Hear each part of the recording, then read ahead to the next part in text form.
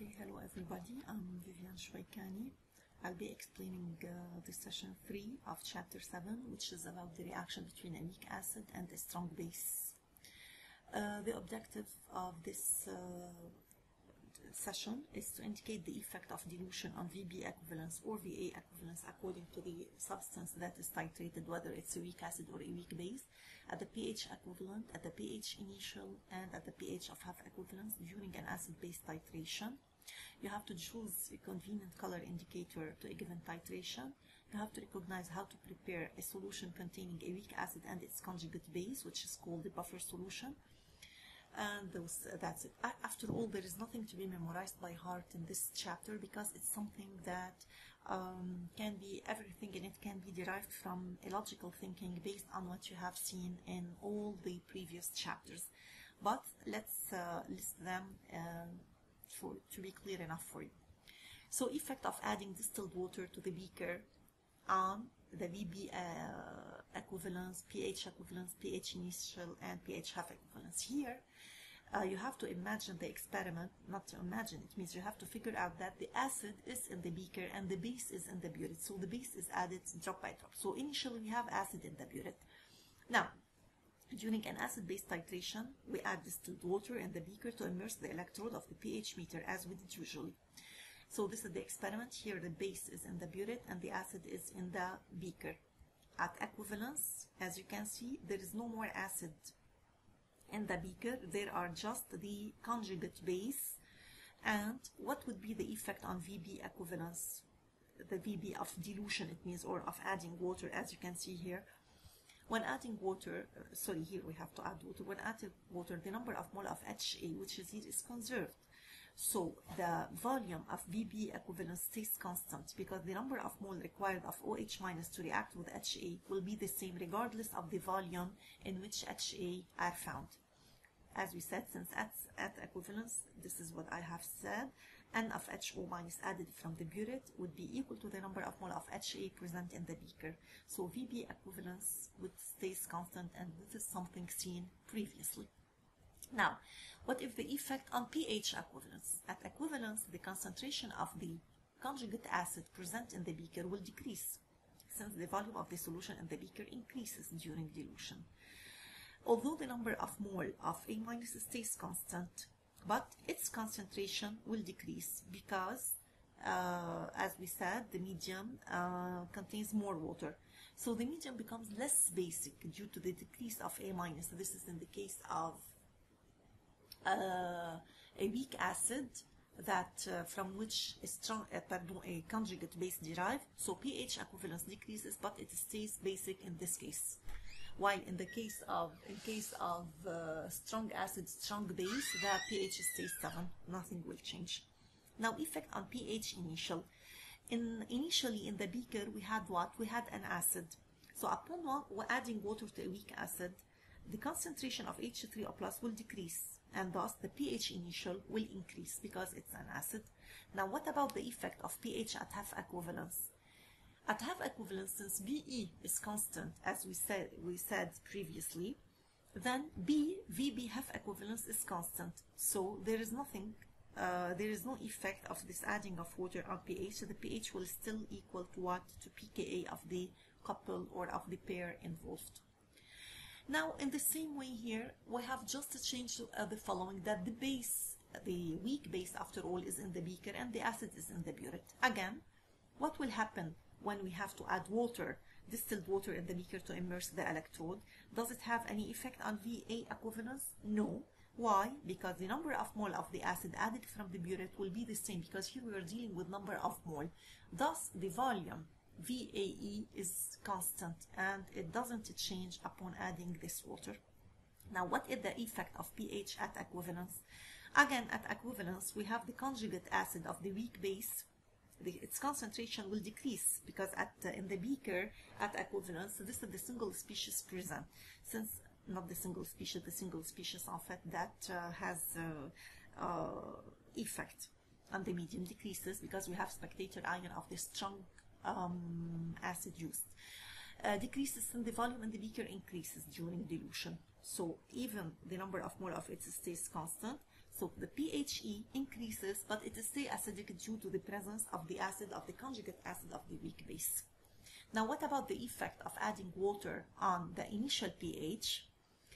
Initially, the pH is measured. We had what in the beaker? We have the weak base. So the concentration of HO minus will decrease, and thus the pH will decrease.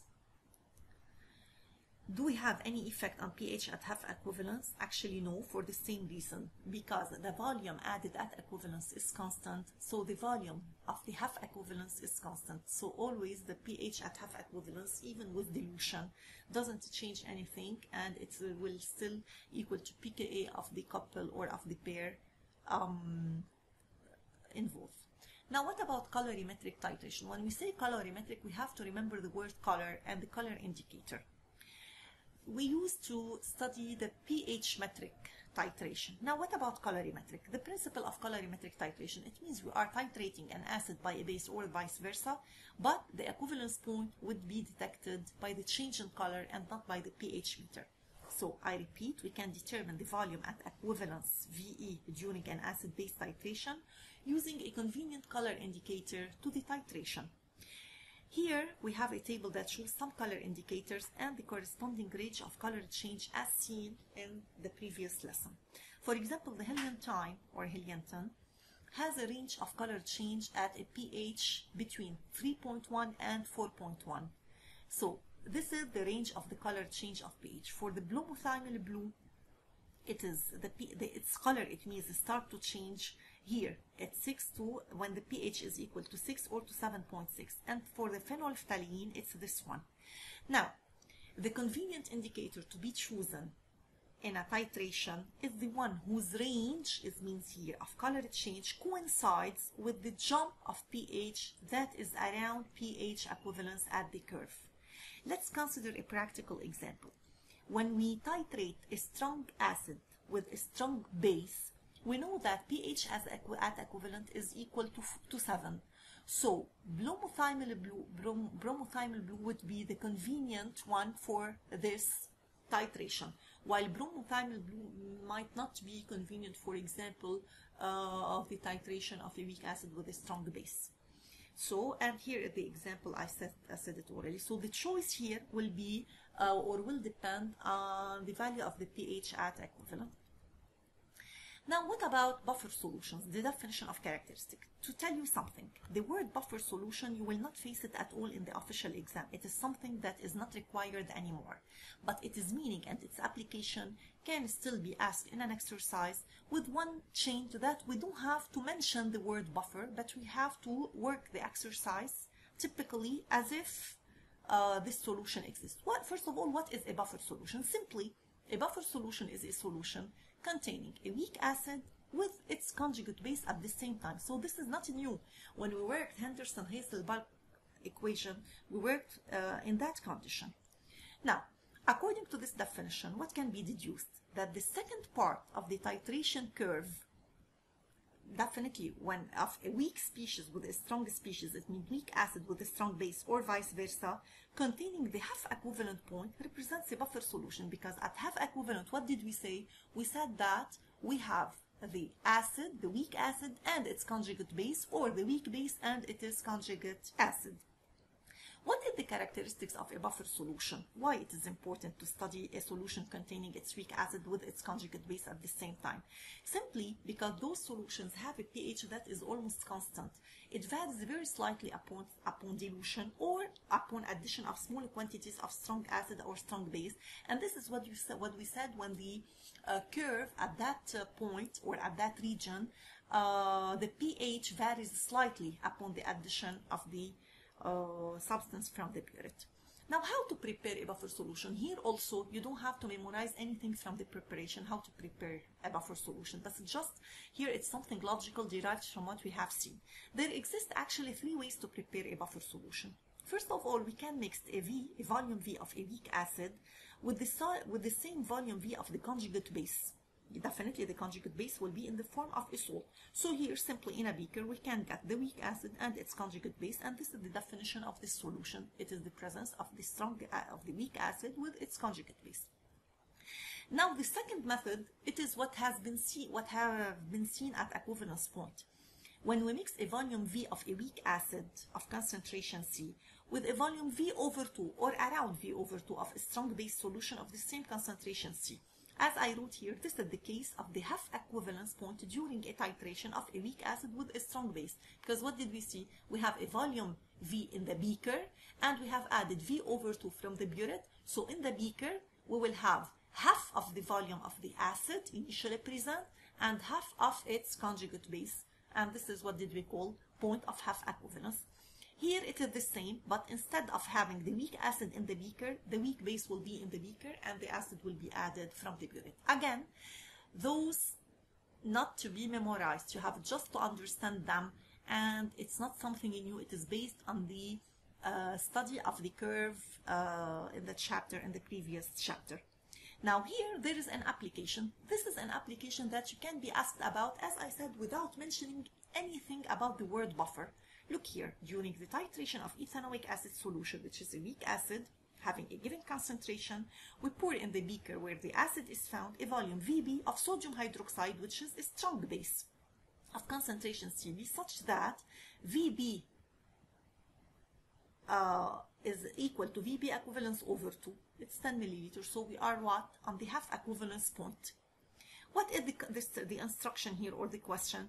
You have to calculate the number of mole of sodium hydroxide and that of the ethanoic acid introduced. Don't forget that this is what? A titration reaction. So it is a complete one.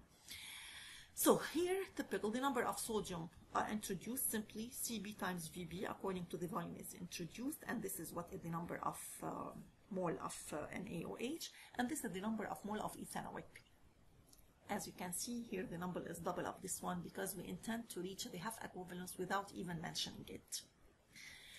The second question is to determine the number of mole of ethanoate ions formed, as well as the number of mole of ethanoic remaining in the reactional medium. Here also, it is the same table drawn in this chapter in the previous session. This is the initial state. Don't forget, even we are drawing a table here. It is what? It is a complete reaction. It is not an equilibrium one. It means a reversible one where we reached equilibrium. But we are drawing this table for the amount of species present at a different instant, to be clear, not more.